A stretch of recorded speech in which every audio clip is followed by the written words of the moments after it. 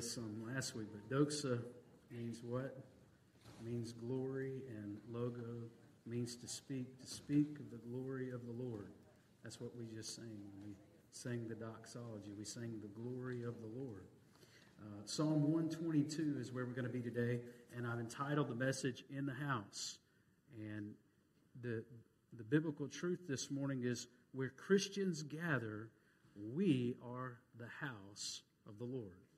Where Christians gather, we are the house of the Lord. Not the building itself, but the people. The people become the dwelling place of God. So as you're finding your way to Psalm 122, if you're having trouble there, just kind of open up your Bible directly to the center, and you're going to be somewhere in the neighborhood of Psalm 122. So go ahead and find that there. This is one of 15 songs of ascent. So if you look at the title there of the psalm, it says a song of ascents of David.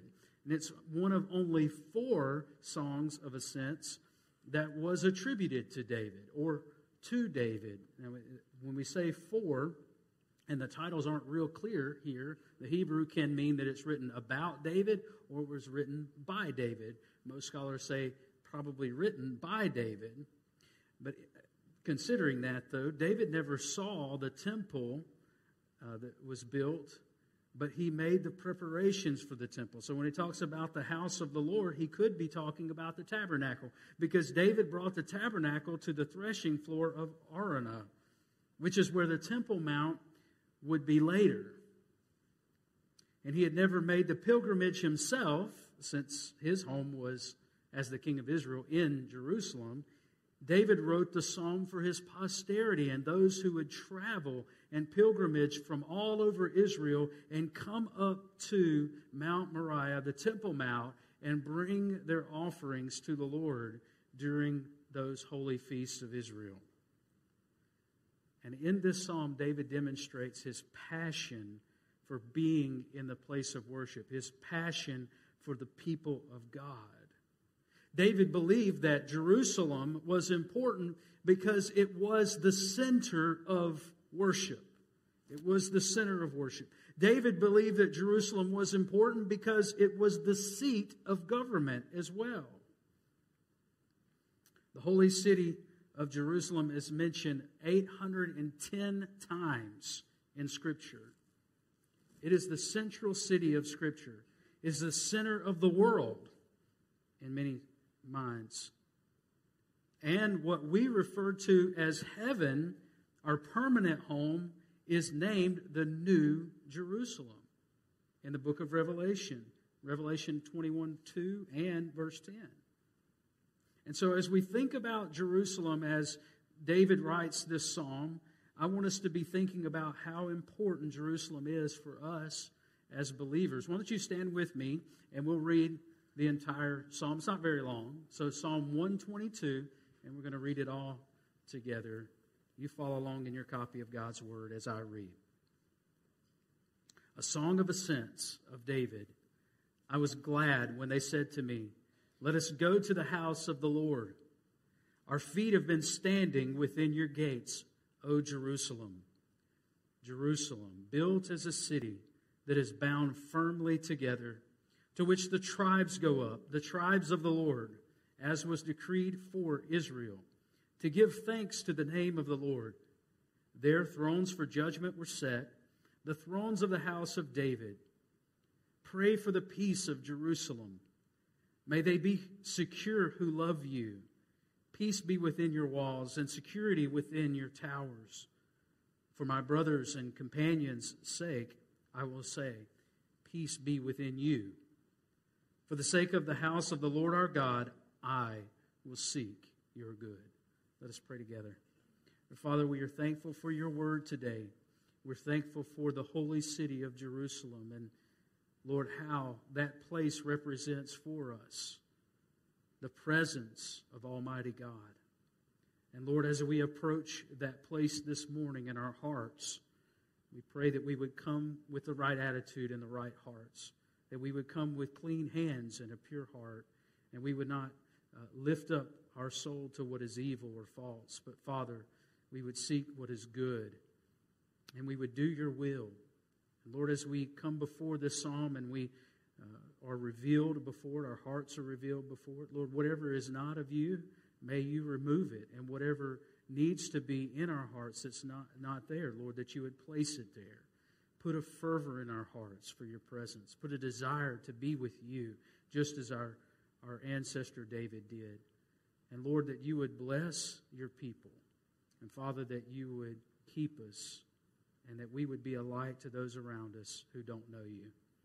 Lord, if there's one here today, they've drawn near to this place, but their heart is far from you, will you draw them close today? And if they don't know you in their heart, Lord, would you save them today? We ask this in Jesus' holy name. Amen. You may be seated. What I want to tell you this morning is your attitude in worship reflects your relationship with Christ. It reflects your relationship with Christ. So how you came to this place, your attitude while you're here, it reflects your relationship with Christ. And if you truly have a saving relationship with Christ Jesus as your Lord and your Savior, then these things will be true of you that were true of David. Number one, you will come joyful. How do you feel this morning? How are you feeling? You feel pretty good? Some of you got some pain, not feeling too great, got a little bit of a cough. Alistair Begg said, "Don't ask me how I feel, ask me what I know." And that's true for David as well. You could ask David how he felt on one day, and it wouldn't be very good. You ask him how he felt on another day, it'd be great. And for the majority of us, how we feel on a Sunday morning is pretty miserable most of the time. Right? We have to get up early. We'd rather sleep in. We have to get all this fixed and make it presentable. And it takes a lot of time. And we rush in through the doors. And we're dragging kids with us. And we forget something. We have to turn around, go back home and pick it up before we can get there. We're late. We're grumpy, etc., right? Now, that's the way it is in reality for us. So the question is not how do you feel. The question is what do you know? And if you know that your God is a good God, He's a loving God, He's a saving God, He's the God of all comfort, He's the God of all peace, He's the God of your existence, when you come into His house, you can come joyful. Joy doesn't depend on the circumstances, and it certainly doesn't depend on our feelings. Joy is not an emotion. Joy is a reality. It's a disposition. And I wonder, is that true of you? Do you come that way? And if you truly know Jesus as your Lord and Savior, you'll come the way David came to the house of worship. He said, "I was glad when they said to me, 'Let us go to the house of the Lord.'" David was glad because of the people gathered there. Notice what he says. He mentions a personal desire when he says, I was glad. It's personal for him. But then David not only mentions that personal desire, he mentions communal devotion. When they said to me, "Let us." Notice there's community there. And David was excited about going to be in the presence of Almighty God. But David was also excited about the people that were gathered there. I wonder how you feel. Do you hold on to those two things? Are you glad because of the people that will be gathered in the house of worship? Are you glad because of the presence of God that's there? I just want you to think about those two things. G. Campbell Morgan said, that house, referring to either the temple that was later to be built or even the tabernacle that existed in David's day, that house was supreme in importance because it was the house of Jehovah. Jehovah, the God of grace, is the one around whom the people gather. Caleb, you going to keep up with me? G. Campbell Morgan. There are far too many people today who do not know the gladness and joy that David spoke of in Psalm 122. If you don't go to the house of the Lord at all, that's a sad thing for you. You're missing the blessing in the presence of God among the people of God. And you can't get that through watching a TV screen. Now, I understand how vital our online ministry is for those away who are sick or can't make it. But we should have an enthusiastic desire. And I know those folks. And we see those folks. We visit those folks that can't make it here. And they would love to be here. I can't tell you how many people I visit that say, I watch it online, but I just wish I could be there. And they have that enthusiastic desire to be here. I wonder, do you have that? You have that inner burning, that inner desire to gather with the people of God. And it doesn't imply, whenever David said that I was glad when they said to me, it does not imply that everything that happens in the house of the Lord is entertaining. Even in David's day, there was things that happened in the house of the Lord that most people would turn their faces away from and not look at. They wouldn't enjoy it at all. So we have to guard against the idea that everything in church is about making us comfortable and everything about church should be entertaining and therefore make entertainment our idol. And we can't do that. But on the other hand, whenever Christ Jesus is the center, at the center of your heart and to the center of your worship, you will come to the house of the Lord joyful. But not only will you come joyful, you'll also come thankful. Look at what it says in verses 3 through 4. Jerusalem, built as a city that is bound firmly together, to which the tribes go up, the tribes of the Lord, as was decreed for Israel, to give thanks to the name of the Lord. You hear that part? To give what? To give thanks to the name of the Lord. So when we come to worship, when we come to the house of God, and in the house of God, there should be thanksgiving. It should be a thankful thing for us to come and worship the Lord. Not begrudging what we have to do. I have to go to church today. Got to get up. It's church day. Now, I remember whenever I was younger, I felt like that on occasion because I'd rather be doing something else. But now I realize the depth of my sin and the debt that I owed that was paid for me. And what it causes is thanksgiving to well up in my heart. Israel went up to the Temple Mount 3 times a year, prescribed by the Torah. Now, David mentions that. It says, as was decreed for Israel in verse 4. Well, those three feasts that were decreed were the 3 feasts of Passover, which happened in the springtime, and it coincides with the celebration of Christ's passion and the resurrection. And it commemorates the liberation of the people from the bondage of Egypt. So spiritually, we remember in that during that time the death, burial, and resurrection of Jesus and how it gives us new life. And then also the Pentecost or the Feast of First Fruits, Shavuot, 50 days after Passover, the birthday of the church. We remember and give thanks for the indwelling of the Holy Spirit. We pray for revival. And we thank God that He has promised to never leave us nor forsake us during that time period. And so you see how 2 out of 3 so far all point to Jesus. Those feasts point to Jesus. And it was time for Thanksgiving. But then the last one, Tabernacles, which is the time of the year where we are right now, after the fall harvest. A time to remember the wilderness wanderings, giving thanks for His promise and His provision. And remember, our dwelling here on this earth is temporary, but our heavenly home is permanent. Amen. That's what Tabernacles is all about. That's what this time of the year is about. And we're going to have Thanksgiving in just a couple of weeks, aren't we? When you come to the house of the Lord, though, it's time to give thanks every time you come through those doors. It's also time to give thanks every time you go out, as you come and you go. In the book of Ezra, we read about this time period in the nation of Israel where they haven't been able to come to worship. Now, you just imagine if for a period of, 40 years, we weren't allowed to come to church.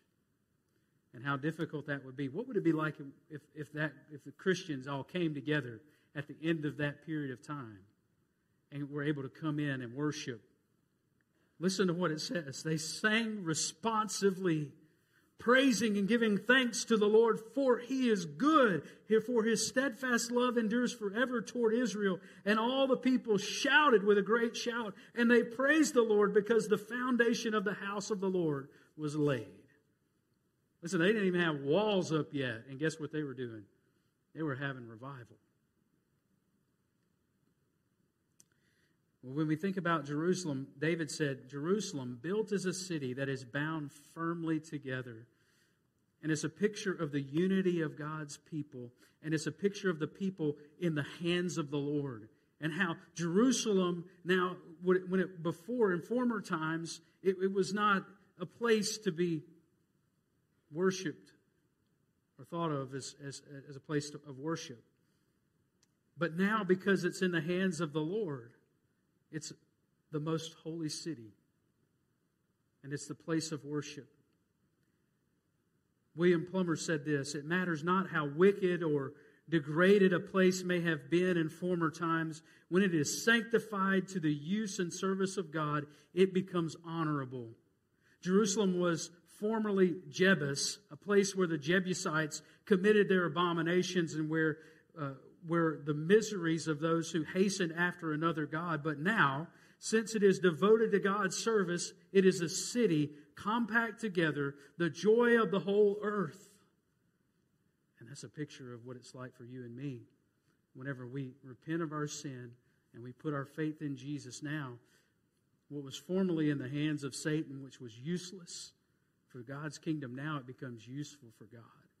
You and me. And we ought to be thankful about that. As a good old boy that kind of spoke to this, I saw his video on YouTube, and I thought he did a better job of saying this than I could. So I said, I'll let you listen to him. Okay, play that video. Good morning, y'all. Have you ever had somebody send you something that was just too good not to share, but maybe a little too much to type? Well, my dad sent me something the other day, and I thought it was awesome, so I was just going to share it with you. If you take this basketball right here, you put it in my hands, yeah, it's worth about $15. That's it. But you put that basketball in the hands of LeBron James, it's worth about 30 or 40 million. You take this football right here, you put it in my hands, it's worth about, I don't know, $10, $11 probably. You put it in the hands of Peyton Manning, it's worth about $50, $60 million. Depends on whose hands it is. You take this golf club right here, you put it in my hands, it might be worth $50, maybe. You put it in the hands of Tiger Woods, though, it's worth $80 million. You see, it depends on whose hands it's in. If I have a stick in my hand, a rod in my hand, I might could beat away an animal or a wild animal or something trying to come at me. But you put it in the hands of Moses, and it parted the Red Sea. You put a slingshot in my hands, it just becomes a kid's toy. You put it in the hands of King David, and he slays a giant with it. See, it depends on whose hand it is in. And, 2 fishes and 5 loaves of bread would feed me with some bread left over. You put it in the hands of Jesus, and it feeds thousands. Depends on whose hands that it's in. If I had a couple nails in my hand right now, I would build you a birdhouse, if you're lucky. Might nail down a piece of wood. But you put them same nails in Jesus' hands, and it leads to salvation and eternal life for folks who love Him and folks who trust Him. You see, it depends on whose hands that it's in. And your worries and your cares and the things that's got you stressed out, if you leave them in your hands, that's all they're ever going to be. But if you put them same worries and cares and your problems in the hands of Christ, He's going to see you through it. He's going to take care of every need that we got. Y'all take care and have a blessed day. But just remember, it depends on whose hands that it's in. Give everything you got to God and let Him handle it for you. Take care. We love y'all. Amen. So the question that we have for you this morning is, have you put your life in the hands of Jesus? And if you truly have put your life in the hands of Jesus, and you know that He has saved you and is sanctifying you, that's worth giving thanks about. And so the nation of Israel, they came up 3 times a year. All of the males came up 3 times a year, and they gave thanks to the name of the Lord. So come joyful. You will come joyful if you know the Lord, and come thankful if you really truly know the Lord in your heart. But thirdly, we should come humble if we know the Lord in our heart. Now look at verse 5 with me. And when I first read the passage and began to prepare, I thought, well, what am I going to do with verse 5? And the more I studied, it became the central verse of the entire psalm. Their thrones for judgment were set, the thrones of the house of David. You think, well, how is that the center of all of this? Well, it's at the center of the psalm because it is the center of the psalm. And it reminds us of a couple of other passages. 1 Peter chapter 4 and verse 17. For it is time for judgment to begin at the household of God. And if it begins with us, what will be the outcome for those who do not obey the gospel of God? You see, as we come into this place, what we're doing is we're exposing ourselves to the presence of God in a real way. We're bringing ourselves near to Him, and whenever that happens, there's something else that happens. God's Spirit begins to look within us and begins to look deeply within our hearts as we come before Him. Now, it's similar to what happened in David's day when the people would come, and David ruled from Jerusalem as well as the other kings that followed him, and he made judgments from the throne. And the Lord said to David in 2 Samuel 7, verse 16, and your house and your kingdom shall be made sure forever before me. Your throne shall be established forever. The question I have, did David live forever and sit on the throne? No. David died and was buried in the land of Israel. His bones were put in the ground. So to whom does the Lord refer whenever He says that He will sit on the throne forever? Forever and ever. Well, Jesus was the Son of David who is seated upon the throne right now. He is the judge of everything. He alone is. He is the judge of everything that's happening right now in this place. He's the judge of everything that's happening in the nation of Israel right now. And He will be on the throne when it's all over, when it's all said and done, and He will judge you and me ultimately. We owe everything to Christ. And because Christ descended from David, we owe everything to the Jewish people. Now, Paul says in Romans chapter 11, if some of the branches were broken off, meaning some of the Jews didn't believe in Christ, and you, although a wild olive shoot, meaning Gentiles, were grafted in among the others and now share in the nourishing root of the olive tree. Who's the olive tree? We're in church. Who's that? Jesus. Jesus is the olive tree. Do not be arrogant, he says, toward the branches. If you are, remember it is not you who support the root, but the root that supports you. If Jesus is the shoot from the root of Jesse, which is Israel, then that means that all of us owe everything, to, not just to Jesus, but to the nation of Israel for our faith in Christ. And what that means for us, and this is where we really need to hit home with some of us today, maybe, and I don't know if it's true of you, but it could possibly be true in the place that we live, in the time that we live. Any anti-Semitism and bigotry toward Israel has absolutely no place in the church. And it will not be tolerated in our congregation. Our hearts should hurt for the senseless loss of life and the atrocious acts perpetrated by the enemies of Israel. And the Lord looks upon that with judgment. And all throughout Scripture, I could take you to passage after passage after passage that says that the Lord will never forsake Israel, that He will deal with the enemies of Israel for His name's sake. I wrote down the words of Benjamin Netanyahu in his phone call conversation that he had with the President of the United States, Joe Biden. And this is what he said. He said, Joe, I want to give you a clear picture of the difficult situation we face. We were struck Saturday by an attack whose savagery we have not seen since the Holocaust. We've had hundreds massacred, families wiped out in their beds and their homes, women brutally raped and murdered, over 100 kidnapped, including children.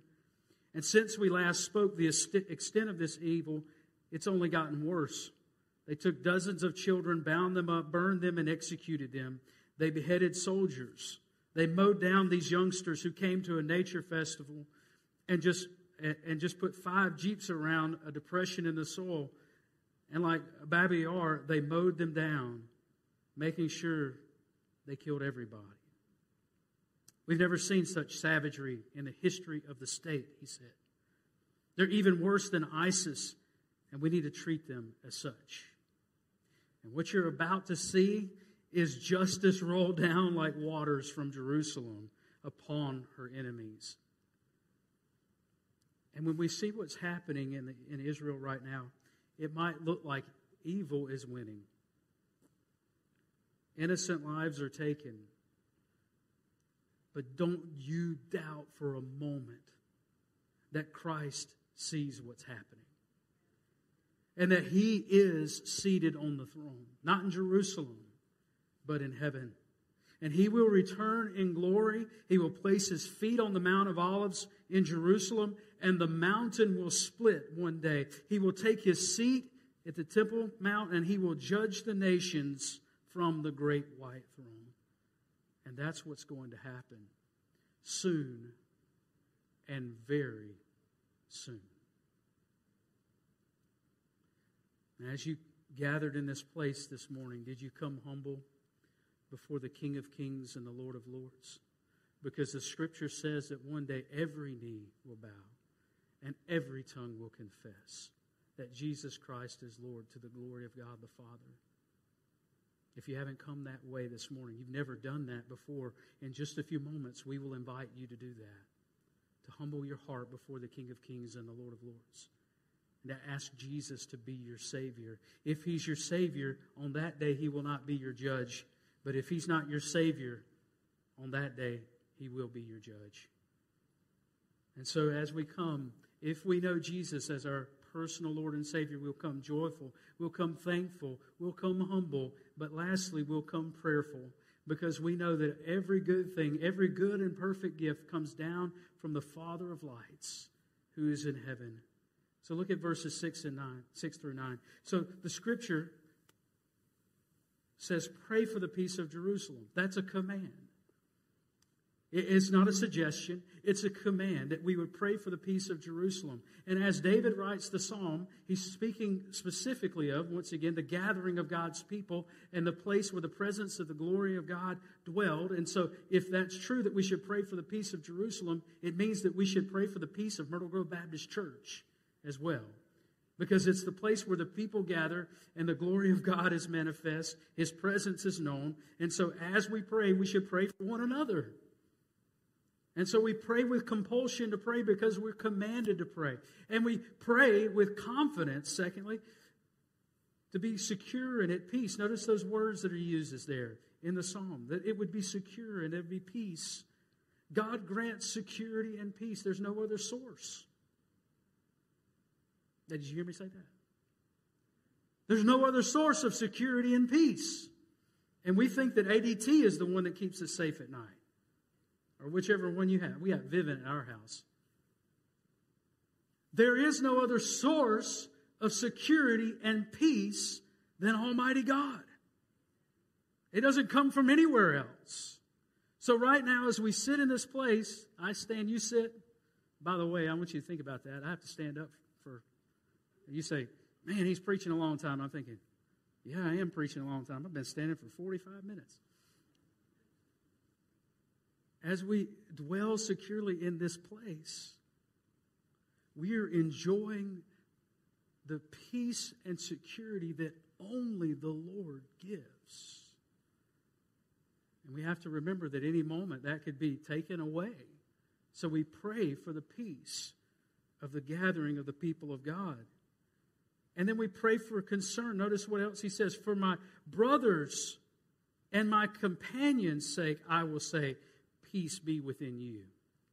The word peace there is the word shalom, which is the standard greeting that every Israelite would give to one another. They would say shalom. And what shalom really means is this inner peace that can't be taken away. It's not tranquility and it's not being alone, but it's being together with the people of God and there being no animosity between us and no inner turmoil within us. So we pray with that kind of concern for the well-being of the people around you. Do you pray for the people next to you when we pray? Do you think about the needs of the church whenever we gather together? And who is sick and who is out and who should be here and who's not and all of those things? Do you concern yourself with prayer? We should pray with concern. And fourthly, we should pray with consistency. Look what it says lastly. For the sake of the house of the Lord our God, I will seek your good. That word seek means to desire it, to go for it, to go after it, to want it, to make it come to be. I'm asking the Lord for the good of the house of the Lord. Not just a passing prayer either, a lifelong prayer. Not trying to get too political here, but I just got to say that the U.S. looks weak to our enemies. You know, the U.S. has given more than $6 billion to Iran recently. It's like, whose side are we on? The top funders of Hamas. And our enemies perceive our weakness. They're recognizing their opportunity to gain new territory and mobilizing to exploit our weaknesses in leadership. Reagan said, peace through strength. You remember that? And he said the best way to prevent war is to be able to decisively win any war. To have that ability. And the only reason I mention all of that is not just because of the climate, the world climate that we see around us, and the political climate in America. But here's the thing. It's the same in the spiritual realm as it is in the political realm.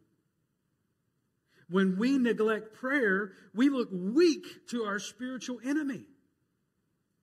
For Christians, we know that the greatest weapon that we have against the enemies of God is prayer. And if we neglect our prayers, and we turn aside, and we have other things to do, the enemy will exploit that weakness.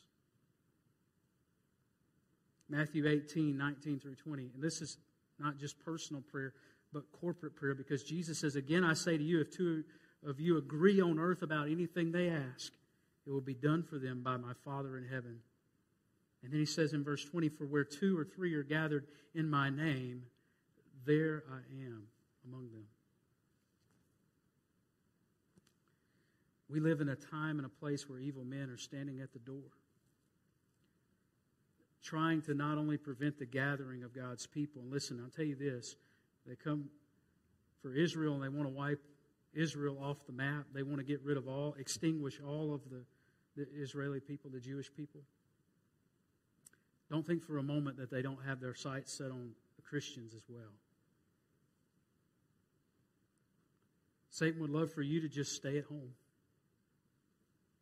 Not join with the people of God. Or if you get drugged to church, at least be here physically, but your mind be somewhere else.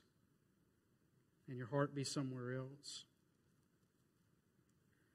Satan hates the house. But you know what Jesus said about the house? He said, "My house will be called a house of prayer for the nations." A house of prayer for the nations. The gathering of God's people. I don't know what the future holds for Israel. The immediate future holds for Israel. I know what it says is going to happen in the end. God will vindicate His people. And I believe that's coming soon and very soon. I think we're seeing the timeline of events wind down toward the end. I think that's what's happening. Could go on for another 1,000 years. I don't know. But what I believe in my heart and what I know in my heart is this. If you're not ready for the return of Christ, it's coming sooner than you think. Either you'll pass away and you'll stand before Him in judgment very soon, or the Lord will return and you'll stand before Him in judgment. So as you bow your heads and you close your eyes, the invitation is for you this morning that if you don't know Christ, come to Him now. He's the King of Kings and the Lord of Lords. He's the one who lived a sinless life here on this earth. And He died on a sinner's cross. He defeated sin and death. He arose again on the third day. And He's alive. And He's returning. And so your response to Him, if you recognize that you are a sinner and you need His forgiveness, and you just turn from your sin and put your faith in Him to save you. That's all it takes. There's nothing magical about a prayer or walking an aisle or being baptized that saves you. It's simply your faith, your childlike faith in Christ. So with your head bowed, your eyes closed, I'd love to lead you in a prayer,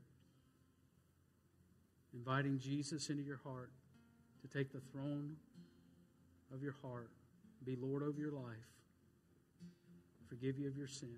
Just pray this prayer with me. Say, Jesus, I admit to you that I am a sinner. I've done things that I know are wrong, and I've failed to do the things that I know are right. And Jesus, I deserve the penalty for my sin. But Jesus, I believe that you lived a sinless life, the life that I could never live. And Jesus, you gave your life on the cross to forgive me and set me free. So Jesus, I turn from my sin. I ask you to forgive me, a sinner. And I give you my life right now.